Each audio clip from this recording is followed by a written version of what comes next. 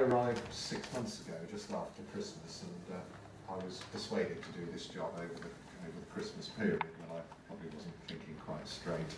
But nonetheless, here I am. And when we set off 6 months ago in January, there was, as you know, a lot of ministerial interest in this as a result of the media coverage of poor fundraising practice and of the outcomes of the Etherington review, and the Minister seemed to think that we could probably get the new organisation up and running from scratch in about a couple of weeks. I think was probably what he had in mind.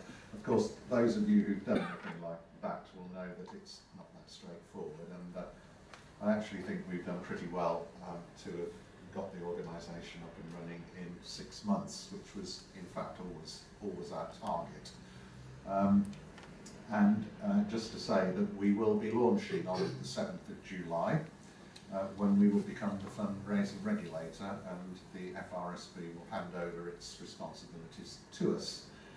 And at that point we will take over the Code of Fundraising Practice from the Institute of Fundraising, and I was talking to them about that this morning, putting the final touches to the document of assignment.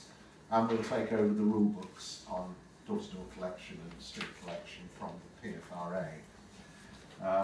And when we launch on the 7th of July, we will particularly need to have in place on our website the complaints procedure. So people now will know that they need to come to us rather than the FRSB, and we can explain the process of how we will handle complaints and adjudicate.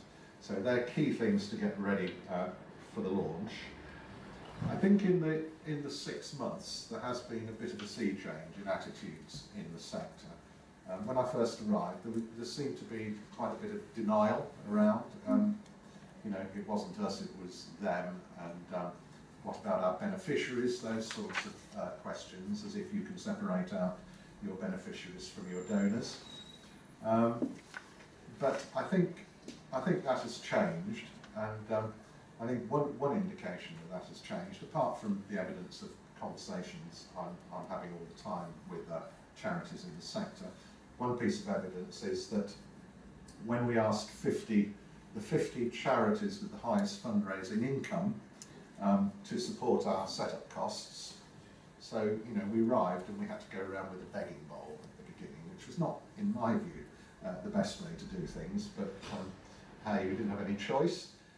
So we asked the 50 charities with the largest fundraising income all to contribute to our setup costs over the first 6 months.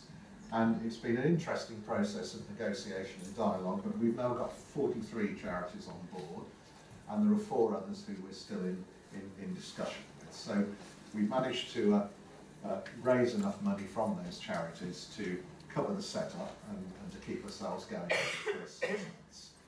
I'll come on to funding thereafter later on. And I think that is an indication that charities, and these are obviously the larger charities, very much appreciated that things had gone wrong and that there needed to be some new regulation. Right. That's all right.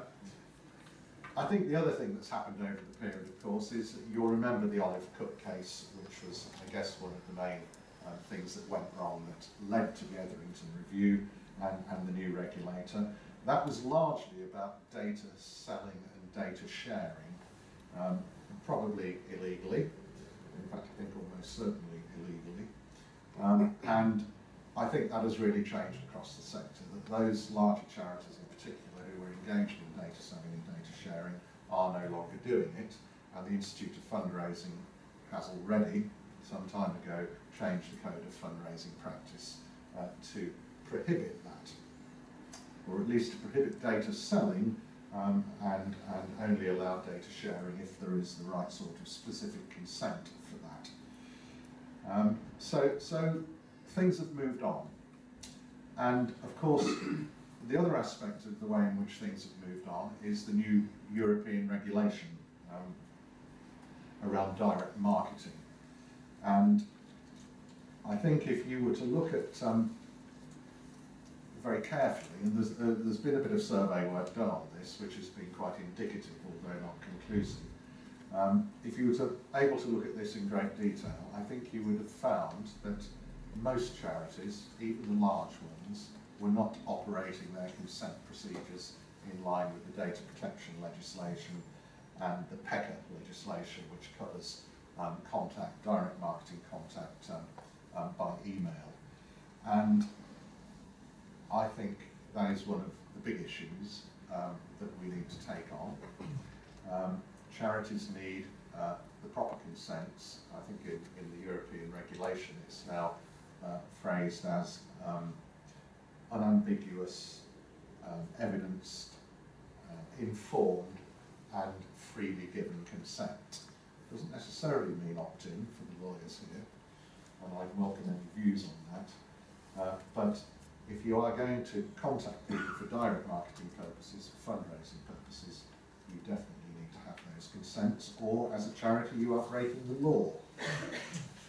And I think there's been a realisation that that's the case over the last 6 months, and of course, as you'll probably know, a number of the larger charities, in discussion with the Information Commissioner who polices data protection matters and direct marketing matters, a number of the major charities such as British Red Cross and Cancer Research have gone over to an opt-in system for all of their consents.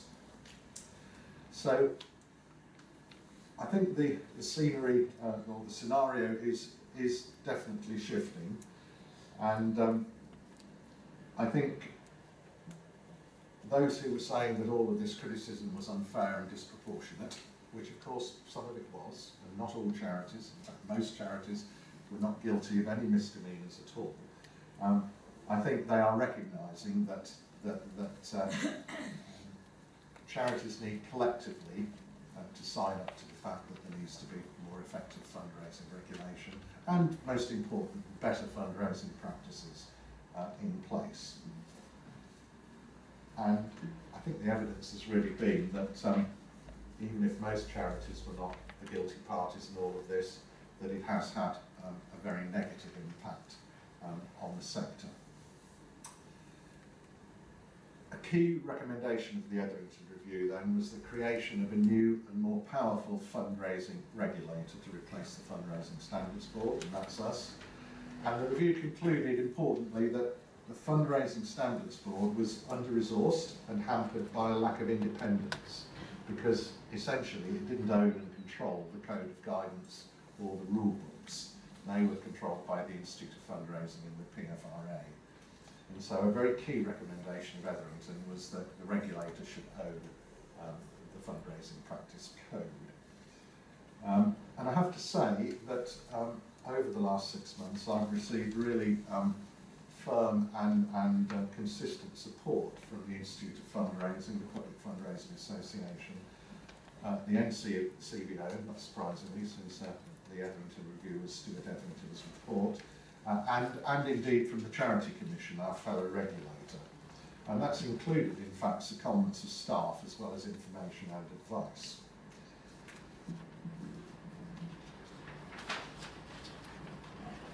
The Etherington Review, as you'll know, proposed 3 lines of defence against unacceptable fundraising practices. Firstly, trustees, secondly, the new regulator, and thirdly, the Charity Commission, in that order.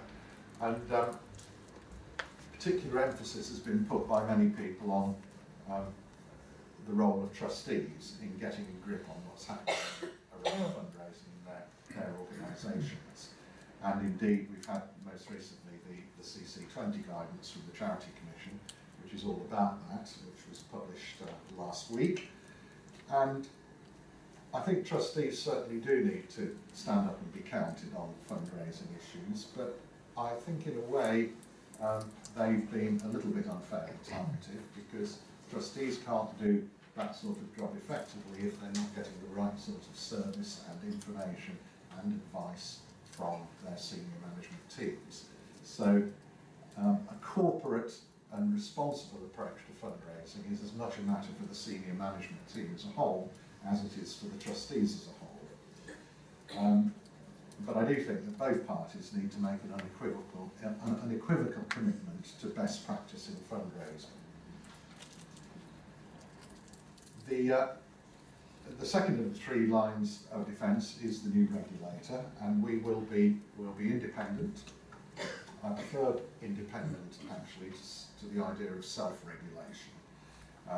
We're not statutory, but we are independent, and we will own the code of guidance, as I've said, and we'll be funded by a levy on the larger fundraising charities, rather than the membership scheme which the FRSB operated, which I think, again, to an extent compromised their independence. I'll come back to the levy again later as well. So we'll have to work closely, and we'll want to work closely with the Charity Commission, and we'll have a memorandum of understanding with the Commission, which should be signed off at the launch. We'll have to work with the Information Commissioner, and obviously the Institute of Fundraising and the Public Fundraising Association. And we want to adopt an approach which is one of support and encouragement. We want to work with charities to proactively promote good practice and help them to do the right thing. But of course, we will need to adjudicate on complaints. We'll need to follow up cases which are more than just an individual complaint, but are cases that are of public interest. And we'll need to adjudicate and make recommendations, amending the code of guidance, the code of fundraising practice as necessary. And I have to say that where a charity declines to accept our conclusions, and this was set out in the Edrington Review, we will take steps to enforce compliance, albeit voluntary compliance. And our sanctions will include naming and shaming, orders to cease and desist, and a requirement to approve future fundraising campaigns. The Charity Commission then will be the third line of defence, and that will provide the backstop for the Fundraising Regulator. And if all else fails, we'll refer to the Commission contentious cases that may breach their own guidance, CC20, or indeed other guidance, and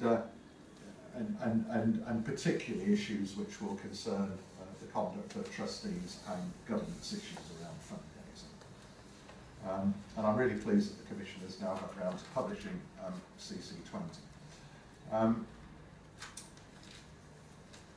You'll also be aware that ministers have taken reserved powers in the Charities Bill to move to statutory regulation, including a statutory requirement to pay the levy if the new, stronger voluntary approach to deliver the necessary changes doesn't work. And the indications are, say, that in those circumstances, ministers will be prepared to use those reserved powers. But we all hope, I think the sector hopes, and we hope, and ministers hope, and the Charity Commission hopes as well, that will not be necessary. That this collaborative, voluntary approach will bear fruit. I do recognise that more robust regulation is only part of the answer to the current problems, and I also recognise that no regulator, whether a regulator statutory or voluntary as we are, can be fully effective without the confidence of the public and support from, in our case, the charitable sector that we regulate. We must be seen by the sector to be independent, fair, transparent and proportionate, and we must be ready to listen to the genuine concerns of the sector. But I need to say that if we're to play our part in rebuilding public confidence in the sector, then our first accountability has to be to the public, to the donors, to the consumers, not least those like Olive Cook and Samuel Rose, in both cases have appeared in the media, who are particularly vulnerable to oppressive fundraising tactics. Let me just pick on two key issues. First, the fundraising preference service, which seems to have caused a good deal of anxiety and alarm in the sector. This was a key recommendation of the Edrington Review, and we've had a working group, which was there before I arrived actually, looking at the shape and scope of the fundraising preference service, chaired by someone who's now a member of our board, George Kidd, and looked after by the NCBO, and thanks to the NCBO for supporting that working group. The working group, as many of you may have seen, a couple of months ago produced some initial proposals for consultation, and there were 140 responses to that consultation. And as a result of that, the working group is now finalising its proposals for the Fundraising Preference Service, which they will then put to our board. And I think if you did see the document that went out, what we're looking at now is not the red button, I think, that ministers first envisaged and the Hetherington Review envisaged, whereby someone would press the red button and they'd be immediately released from any contact with any charity in any form. We're looking at something a bit more nuanced. I think there was a general recognition that that was likely to have unintentional consequences in terms of charities' relationships with its supporters and donors. And so the more sophisticated proposal, I mean, I won't go into details of what we're actually going to come up with, but if you saw the consultation document, you'll have grasped that we're looking at whether this should apply to all channels of communication, whether it should apply to all charities, and whether it should apply just to fundraising communications rather than other communications. The problem there, of course, is, as you all know, that fundraising communications are very often part of a much wider communication about what the work the charity is doing. But the one thing we don't want to do is for people to press the red button, not quite realising what they're doing, and then to fall out of contact with a charity that actually they really want to support. And we don't want to intervene in the relationships between a charity and its volunteers. Those sorts of communications that you might have with your volunteers are not about fundraising. They're about support and collaboration. So we don't want to intervene in those. So when the final proposals from the Fundraising Preference Service Working Group come to the board, I'm sure there'll be a recognition there of all of those issues. Nonetheless, just to underline that the key issue which was behind the idea of a fundraising preference service was so that a vulnerable person, such as Olive Cook, although as we all know, or we're told by our family, Olive Cook didn't in fact commit suicide because of the way in which she was being harassed by charities, but nonetheless, a vulnerable person like Olive Cook, who was being contacted by over 40 charities, would be able to press the button and say, I don't want this in. So that's where we are on the fundraising preference service. Just coming back to opt-in that I talked about before, there is an opt-in working group as well, which is convened by the NCBO, which will report shortly to the NCBO, and then the report will come onto my board about how charities respond to the new General European Regulation on Data Protection, and how they deal with the need for proper consent, as I indicated before. And I would say that, if anything, I think that getting the consents right is more important than the fundraising preference service. In a way, the fundraising preference service is a backstop if things have not been handled in the right way in terms of fundraising and consents. If everybody were getting the consent regime right, then there would be no need for the fundraising preference service. However, the new European regulation is not implemented until I think around May 2018. And I think that although charities should start to do the right thing now in terms of the regulation, as soon as they can, they should move to a proper consent regime. It is clearly going to take some people quite a while to make the necessary changes. And perhaps just a final word on this issue about the role of the Information Commissioner as opposed to our role. My firm view is that it's clearly a matter for the Information Commissioner to interpret the legal requirements across all sectors, not just for charities, and to ensure compliance with the law in terms of data protection and in terms of consents. I think it's our job to then go beyond that and to translate that into guidance on good practice in terms of consents. And this goes back to what I said about opt-in. If the sort of consent that you have to give under the new regulation can be satisfied by a number of routes and not necessarily just by opt-in, then the Information Commissioner should stick to giving that good legal advice. We should then, as I say, translate that into good practice. And if we wanted to say, yes, best practice is opt-in, then we could say that. But it's a matter for us, I think, rather than for the Information Commissioner. Lastly, then, a quick word about timetable. The next thing that's going to happen in the next couple of weeks before the launch is that we will announce our proposals for the levy system and the registration system. And the idea is, in the Edmonton review, that the levy would apply to all charities who spend more than $100,000 per annum on fundraising. And they would be liable to pay the levy. I think that's probably the route it will take, though I'm not certain yet. And we will then graduate the levy according to size of expenditure on fundraising over 100,000. So not everybody will be paying the same levy. And that should net us something like just over 2,000 charities who would be paying the levy. And our running cost budget, and this again was set out in the Edmonton review, but I think he got it just about right. Our running cost budget will be between 2 and 2.5 million. And that goes back to the point I made about us having more resources than the Fundraising Standards Board.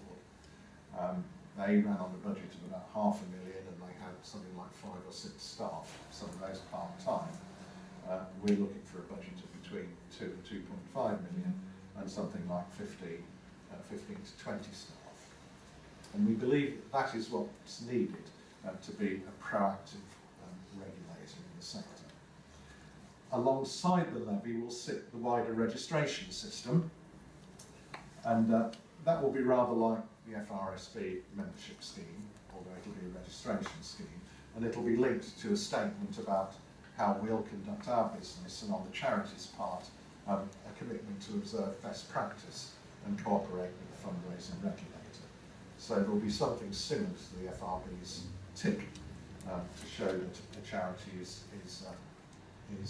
registered and committed. So we will publish those proposals on the levy and registration in the next couple of weeks, and I very much hope that people will respond to that and let us know their views. The second thing, as I said, that will happen is the launch on the 7th of July. And then on the 13th of July, at our board meeting, the board will consider the recommendations from the Fundraising Preference Service Working Group. We will then, after that board meeting, come out again with the final proposals for the Fundraising Preference Service, again to seek people's views. Just a quick word about geographical coverage. The intention in the Edmonton review was that, like the FRSB, we would cover Scotland, Northern Ireland, Wales and England. We will certainly cover England and Wales. We will almost certainly cover Northern Ireland. But Scotland has a separate charity regulator, and there is a Scottish working group which is looking at fundraising regulation in Scotland, and it is likely that they will come up with a hybrid proposal. You can decide for yourselves whether that makes much sense or not, but a hybrid proposal that will involve us regulating charities that are based in England but operate in Scotland, and a separate system in Scotland regulating the charities that are based in Scotland. That will mean that we regulate something like 80% of the fundraising in Scotland.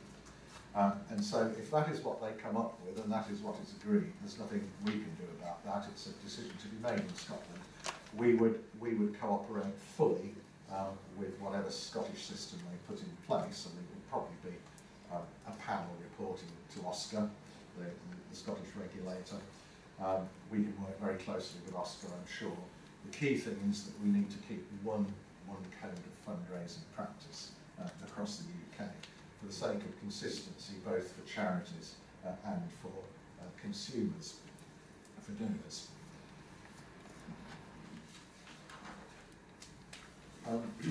Lastly then, just a quick word about our governance. We've got a board of 10 people,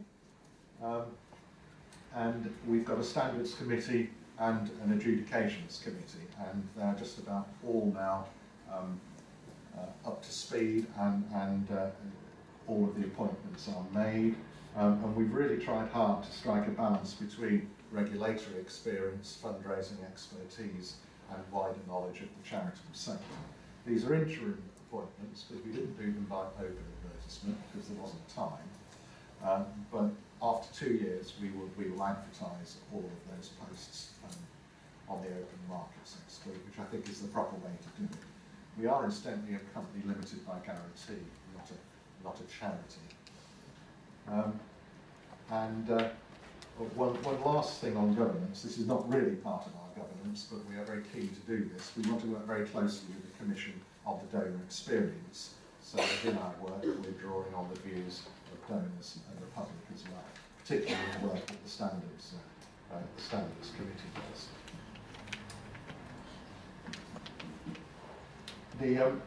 So the last 6 months have been particularly interesting in terms of engaging with the sector, with a variety of charities of different sizes, and getting people's views on what needs to be done. And I really do hope that that engagement will continue once we've launched. Because as I said before, we really do need to build the confidence of the sector in what we do. And I think it's really important for all of us that together we get this right, both for the future health of the charitable sector and the well-being, most importantly, the well-being and confidence of those who wish to donate to charities and support the great work that you all do. We have a website, as some of you have probably seen. It's very much in its early stages, but as I say, it will shortly have the details there of the complaints processes, and you can already contact us via the website. It's predictably fundraisingregulator.org.uk. Thank you very much.